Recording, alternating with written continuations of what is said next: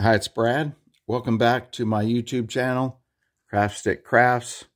So what I do is I teach people how to bend craft sticks, popsicle sticks, coffee stir sticks, tongue depressors, all sorts of basswood, to make all sorts of gifts and crafts. I also teach how to make small hand tools from toys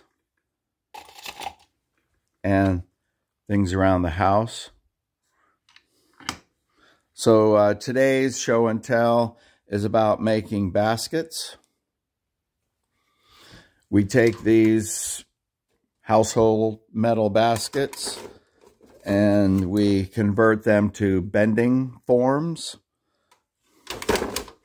And once we get a lot of those shapes, the similar shapes, we can start assembling them.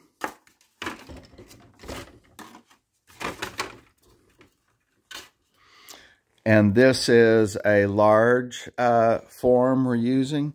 It was like a metal waste paper basket. And we're using crochet hoops, which are really, really useful, especially the wooden ones, for this basket making area, what we do.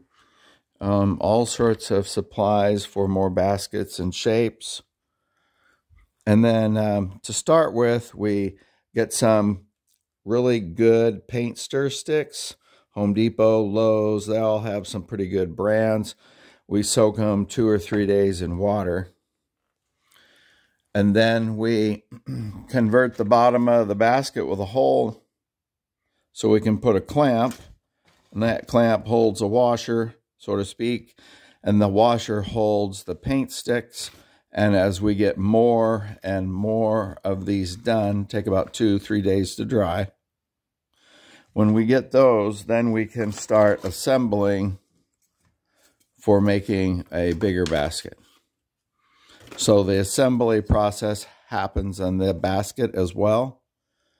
But you just have more of them. And that's when you use the glue, the crochet hoops up on and around as the rims. So wood on wood. Try it. Thanks. Bye.